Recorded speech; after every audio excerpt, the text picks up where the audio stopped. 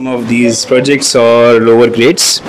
So this one is a table fan, and this one named is slow and steady car. It's just made by battery and DC motor is there and switch. Can you test it, Isaac, on this? That's how it works. And test that one. Take that car on it from there.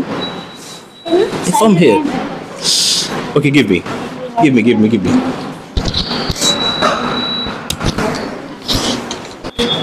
This one is of the grade 3rd using battery, DC motor and other wheels component. Anything else, sir?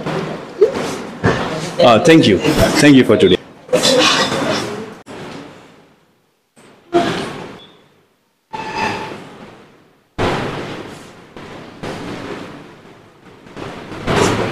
Assalamualaikum warahmatullahi wabarakatuh.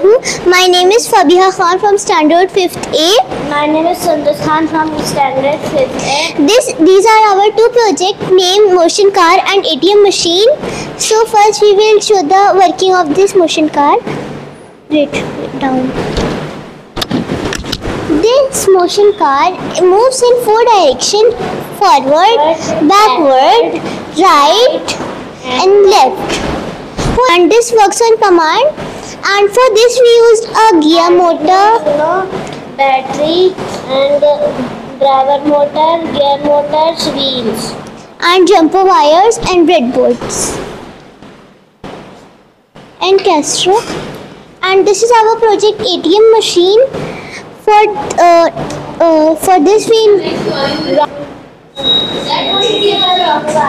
this is for 4, 5, 8, 6. So it's the wrong password which we entered in this. So now we have to try again for 2, 1, 2, 1. This is the correct password which we entered in this. And this LCD keypad, battery and Arduino Uno and jumper wires for this. And this is a sensor car.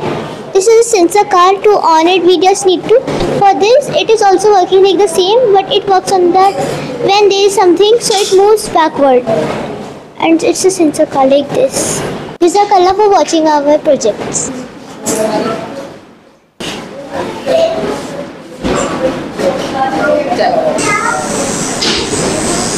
We will move it, so this will also move.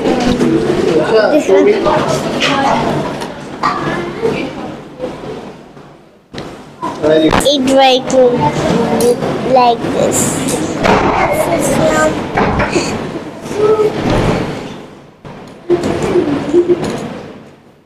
It is spinning and it can turn around.